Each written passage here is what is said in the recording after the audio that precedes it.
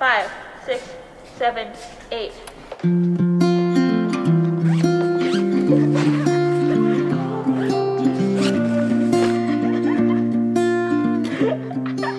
Hello， 大家好，我是 A0， 欢迎回来我的频道。今天的视频呢是一个比较不一样的主题哈，是 Packing with me 这一个主题，其实我个人还蛮爱看的，特别是我在收行李的时候。那你们看到这个视频的时候，我应该人已经在西雅图了。然后我们这次去的时间还挺久的，我是尽量想要少带东西。一般情况下，我都会把我要带的东西呢，提前有空的时候呢，都先整理成一个这样的 list。开始收拾行李之前呢，我会干的第一件事情就是打开那个天气预报，看一下我要去的那个地方大概会是几度这个样子。大家可以参考一下我这次带的衣服吧，比较长时间，大概可以搭配出20天的穿衣需求的一些个基础单品吧。那这些单品呢，也是之前就已经有跟大家聊过的了。上衣呢就带这3件，一件是 Lilysilk 这件棕色的羊绒毛衣，这个也是优衣库的灰色羊绒开衫，这也是 TOTEME 的那个白色的毛毛的。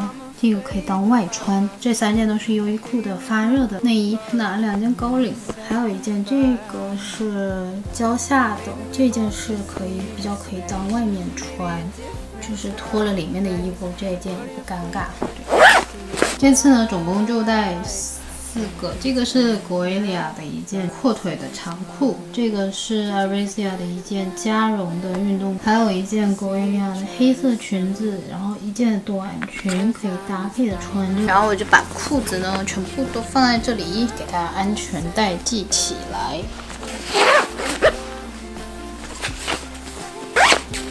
那衣服的话呢，我基本上都会是放在这种收纳袋里面的。我这次买的这一套收纳袋是在 Temu 上面买的，它总共是有7个，只要14块4毛9。它每一个袋子的旁边呢，它都有给你标号码呀，然后给你标功能啊，这样你就很好的去把你不同种类的衣服吧都给它收起来，而且会非常的整齐。你要拿呀，或者是要替换的时候，要找东西的时候就会特别的方便。那它这一套收纳袋我选的是米色的，它还有4个袋子，小的拉链的收纳袋。我准备把这一个的话放在我随身的双肩包里面，还有给到的一个这个鞋包哦，我觉得鞋包真的非常的好用，然后也不用担心鞋子放在行李箱里面你会担心它弄脏什么的。那像这个的话，我就会来放一些我用穿的那些袜子啊什么，它就可以这样一个束口袋这样一拉起来就好了。就这一些东西就可以帮你很清楚、很快速的让你知道你需要带什么，不需要带什么。除了买这个收纳袋之外呢，我还买了一个化妆包，因为我之前的那个化妆包是 MUJI 的，然后它用了非常多年了，这就下单了一个我一直很喜欢的一个款式，就是这个化妆包的话呢，它其实跟 MUJI 那个一样，它也是可以这样挂起来的，它有很多隔层，然后也有很多层拉链，中间这里也有，这边还有一个防水的，它还有给你做这种弹力带，就是让你的瓶瓶罐罐不会这样滚来滚去的。背后呢，它还有一个这样的大兜，所以就是你可以放一些你的面膜啊什么的，就平面的东西进去。现在就来跟大家盘一下我化妆品都带一些什么吧。从这边来说，这边因为它是这种防水罩，所以我就给它放了我的刷子什么的。刷子带的不是特别多，因为我主要觉得可以都用手吧。这个的话是个高光刷，然后这个是鼻影刷，这个没办法用手。这个是个大根的晕染刷，个眼线刷吧，腮红，然后一个大散粉刷，这样就基本上可以满足我化妆的一些需求。但是这种防水的这种层面就还蛮好的，就它不会把你其他地方就弄脏脏，因为这些刷子上面都带粉。然后中间这个的话就放一些笔状的东西，这边的话呢放的是一些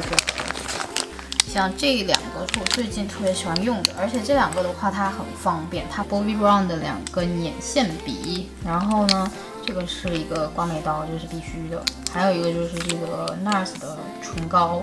这根的话是我最近在小红帽上面买，我觉得很好用的，它的一个卧蚕笔。Hourglass 的遮瑕，这个非常多人推荐就不说了。Hourglass 的眉笔是我一直在用的，颜色也是我很喜欢的。然后之前我有买过 Hourglass 他们家那款细的眉笔，我觉得没有这个粗的好用，细的特别容易断，所以不要买细的。这种东西就这样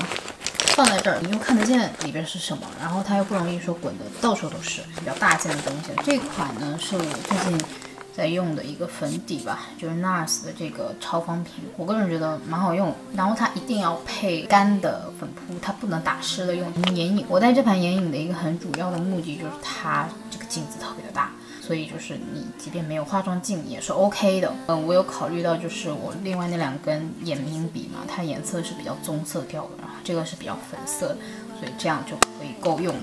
这是 Chanel 的这个妆前，然后还有一个是 MAC 的。这2个妆前都是我最近特别喜欢用的，然后它们都是属于比较保湿的，让你后续的底妆不会卡粉。定妆喷雾，你们看我都快用完了，一个腮红跟一个这个毛戈平的高光跟遮瑕膏吧。这个收纳袋旁边有一个这个小的袋子，就可以很好的把你这些东西卡在这里，这样就它不容易就跑来跑去。这个就是鼻影了，这个应该是非常老网红了。高光的话，我带的是一块偏粉调的高光，就是这一大罐3分。我很希望他们家可以出这一个的随身携带版，这个真的很好用，但是它很大罐，所以没办法，我就只好带这一罐。这边剩余的空间我可能会放一些护肤品，准备都带那种小罐装的，待会儿会再放进去。这基本上就是我的化妆包的东西啦，我就会把它这样拉起来盖上。OK。这些收纳袋的东西呢，都是我在 Temu 上面买的。其实我已经不是第一次在 Temu 这个网站上面买东西了。之前呢，我刚搬进来这个新家的时候，因为需要买一些什么客人用那个拖鞋啊之类的，我就会在 Temu 上面买。然后这一次在 Temu 上面，除了这2个东西，我还买了一堆有的没的，就顺带跟大家聊一下。这个的话呢，是我之前在居家好物里面有跟大家分享过的，就是那种可重复利用的 paper towel。我的价格呢，这个才4块9毛9，就是狗狗的碗。正好这一次出门的时候我们也是要带它的，然后它也就可以用。那我之前买的碗都是这个嘴连着这个桶，就是不能折叠的，这款是可以折叠的。这个的话呢才5块2毛9，它整个的这个玻璃的质感是特别好。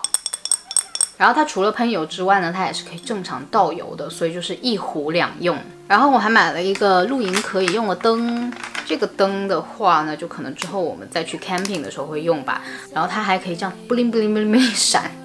它是可以充电的，所以我觉得这点还蛮好。发夹类型的单品，就是头发的发绳啊，或者是这种发夹，在 Temu 上面买都很便宜，因为这种东西就是用着用着，突然它哪一天就不见了，就会消失，它可能自己会长脚吧。然后像这种东西都是消耗品。还有就是我买了一个这种收纳盒，放棉签啊。然后最推荐的是这一袋东西，这个呢其实是一个垫椅子脚啊，垫柜子脚啊，就如果它有不平啊，或者是它很容易发出声音，你们家是木地板的话，这个东西真的是超级推荐。它是2块7毛9，总共是有68片。那我刚刚分享这些所有可以在 Temu 上面买的东西，我都会把链接找好放在底下的信息栏里。我的这个专属码，然后跟注册的链接放在底下的信息栏里。大家如果通过这个码注册，就会得到一个100块钱的券包，那就可以在你购物的时候去进行使用。收到一半发现还没有跟大家分享我的首饰是准备带哪些，然后准备放在哪个盒子里。基本上我的首饰就会放在这个小的方格里，这个是我很早之前在 MUJI 里面买的，因为我觉得像这样子的小方格，它就其实出去就够了。首先是这个小胖 C 耳环，这个是我会必带的，因为我觉得这个非常的百搭。这个珍珠耳钉，这个是我上一期视频里面然后有出现的，大家就一直在问的。那我这个的话呢，是我在 Essence 打折的时候买的。还有一个是我很早之前在 IPM 里面应该是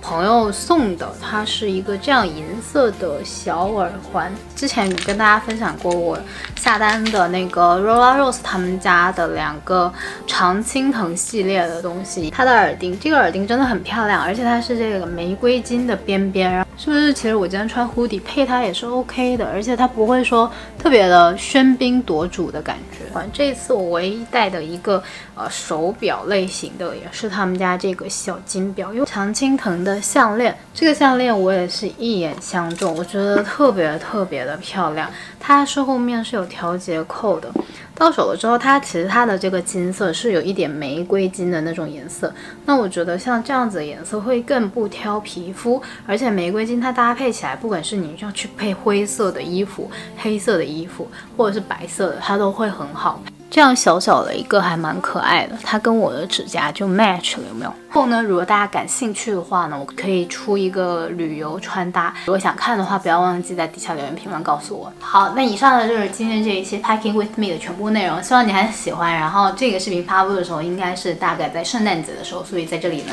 也祝大家圣诞节快乐。下一期视频呢，会由我个人发起的一个新年礼物的抽奖，所以如果你还感兴趣的话呢，一定不要忘记先订阅关注一下我的频道，打开小铃铛，然后我们下周新年视频见啦，拜拜。